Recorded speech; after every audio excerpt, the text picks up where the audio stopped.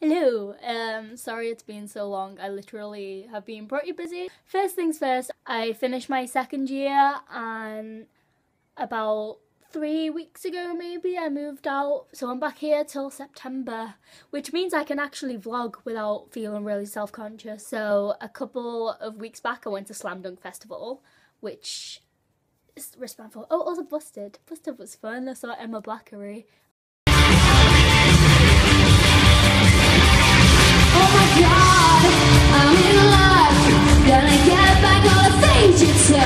And Wheatus, and they sang Lemonade, and I really like Lemonade, the song and the drink, but mainly the song. And it was really good because it was the third time I've seen them, and when I first saw them it was like before they broke up, so I was about 9, if not younger. Felt quite weirded out at the fact that I was seeing the band who was like my favourite band for years, and it just didn't feel the same, but it was still great at the same time, if that makes sense.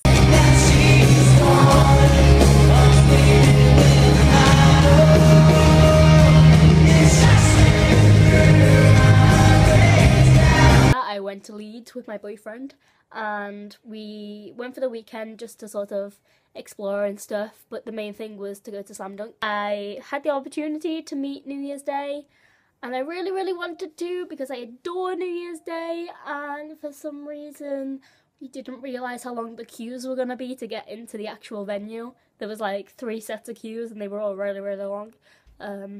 So by the time we actually got in, the meet and greet had ended and I couldn't meet them, so I was really sad. But at the same time I also got front row, sort of like second, but I was like squished in the middle for them, and Ash literally stood here and she put her hand on my head and went like this, and I was like it was a beautiful moment.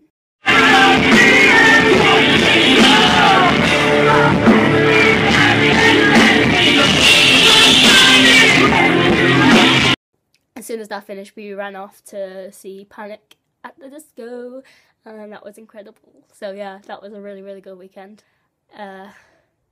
Then the weekend after is the weekend which I'm mainly going to be talking about in this video. I just wanted to talk about that briefly a little so you knew why I've sort of not been making videos and stuff.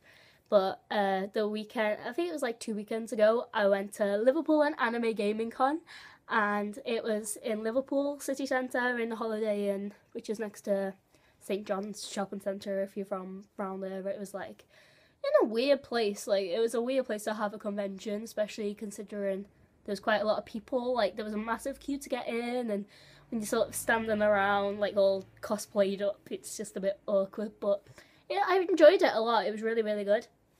I stayed in my best friend Jess's house for the weekend, so we could get ready together and get a taxi in together rather than like individually just awkwardly cosplaying like in a taxi or on a bus. Yeah, I stayed at my friend Jess's house. It was wonderful. She's got a lot of dogs. They're really cute. Hello. Come here. Hello. Hello. You're so cute. Look at you. Isn't she just the most adorable dog you've ever seen in your entire life? When we went in, it wasn't really how I expected. Like, it was sort of smaller than I thought, but I kind of liked that because it made it more intimate. When we went in, there was like computers for you to play games like Mario Kart, Rocket League, new and old games and stuff, which I played a little bit of and got severely beaten at all of the games on it because I'm not great at those type of games. And while I was there I just wanted to play Fallout, but there was no option to play Fallout and I was really sad. A really cool thing about the con is that Kelsey Ellison was there, and if I'm going to be completely honest, I didn't really have a clue who she was. Like, my best friend was really wanting to see her because she loves her. So I was like, okay, I'll tag along, see what this is about and stuff. And she ended up being really good. Like, she sings and dances to like Japanese sort of stuff. Like, she writes her own stuff and then she does covers of bands like Perfume and stuff. So it was quite interesting. But the only thing that kind of annoyed me a little bit was that the audience was like mainly little teeny tiny people, and like they answered, like they did a Q&A, and some of the questions that they were asking her were really like kind of stupid, like, do you ship Dan and Phil? And you know, things that are completely irrelevant to her as like an artist and stuff.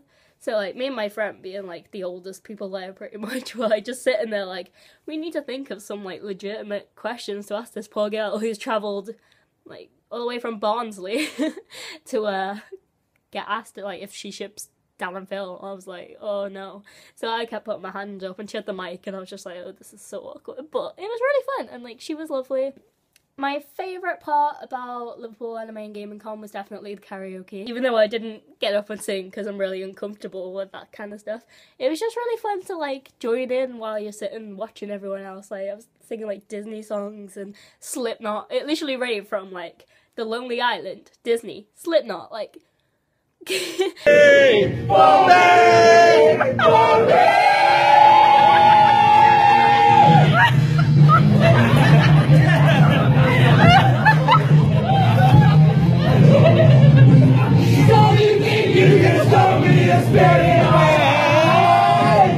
It was a great time and like literally like we stayed until the end of the karaoke's on both days because it was just that much fun. While I was there I attended a YouTube workshop which was run by Torathina, who I personally have to admit that I'd never seen any of her videos, but I recognised her because she owns the comic book store that I used to go to. And it was really quite interesting because everything that she said I sort of knew anyway. Being on YouTube for like 7 years now, nearly 8, I kind of picked up a lot of the things, especially considering she's only been on YouTube for a year, but she's got a lot more subscribers than me, so clearly I've got a lot to learn from her. There was stalls there. I bought this sticker, which I think is adorable. It was only £1, from a girl called, like, it was like Sakura Sparkle or something. I found a YouTube channel. Yeah. Oh yeah, Sakura Sparkles. There's the website and stuff. Is it Sakura or Sakura? Because I've always said Sakura, and then we were doing like an icebreaker thing and I said, oh, Sakura or something. Someone was like, oh, Sakura. I was like, have I been pronouncing that name wrong like my entire life? Probably. It's quite interesting. But yeah, I got this, and if you can see it in the background, I got a Baymax hat. So I was wearing that all day. I just realised I haven't even told you what I was cosplaying as, and that's like the funniest bit. For the Saturday, which was day one, my best friend Jess went as Haruhi Suzumiya, from Haruhi Suzumiya. She's the main character, so a lot of people recognised her and was getting pictures with her and stuff. Now, it was Jess's idea that I dressed up as Mikuru from the same program. Program? Is it a program? I say it was a program. Same anime. And basically, Mikuru is sort of like Haruhi's little, like, pet, I'd say. Like, she sort of dresses her up in seductive, like, revealing, promiscuous kind of clothing and tells her what to do and practically sexually abuses her a lot. And it's quite heavy, like, but at the same time, it was interesting. And when she told me to, like, cosplay her, I was like, I could work with that. So I turned up on the Saturday when it was full of children in an Ann Summers May costume with a dog lead and a dog collar around my neck, and just spent the entire day dragging me around by the dog lead because this is apparently to do with the theme of the anime. And then I had a guy walk up to me and say, you do realise this place is meant to be family friendly, and I wouldn't say your cosplay was. He was like, it's pretty inappropriate. And I was just like, this is quite uncomfortable. Like, I feel really awkward as it is getting dragged around by a dog lead, but okay. Like, some guy walked up to me with a camera and he was like, can I film you for my music video? So he was just like zooming in on me, like doing like full body shots and stuff. And when I went on his YouTube channel to check to see where it was, he'd made like 5 videos of all different people who were there. I wasn't in one, so I'd like to know what he was doing with that footage of me because I'm quite concerned. For the Sunday, I went more family-friendly, appropriately dressed, even though there was less children there, so kind of did it backwards. But I went as Ramona Flowers from Scott Pilgrim, and it was probably my favourite cosplay I've ever done. Like, I really love doing Harley Quinn, but at the same time, my Harley costume needs a lot of work, and I felt quite comfortable with my Ramona one. Just cut my wig before we left, and her yard was just filled with, like, my wig hair. The wig's not there, it's not visible. I thought it would be.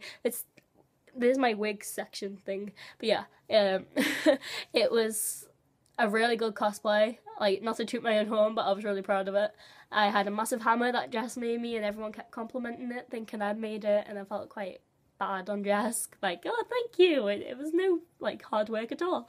But yeah, a lot of people got pictures of me and pictures of me then, so that was quite weird but interesting. And Torathina, the woman who did the YouTube workshop, also commented on my Facebook posting of a video saying that I was the best Ramona she'd ever seen, and I was like, thank you. Like, it was really nice because I'm pretty new to this cosplay stuff, so I wasn't really expecting it to be that good, but it really was, and I think the hammer made it, so thank you, Jess, if you're watching. So yeah, that was basically my weekend and my life of what I've been up to lately. I've got a few things ahead of me, so I might film what I can and hopefully try and get this channel regular again, so I will hopefully, no, I'm not making any promises, but I really am going to try to see you guys soon.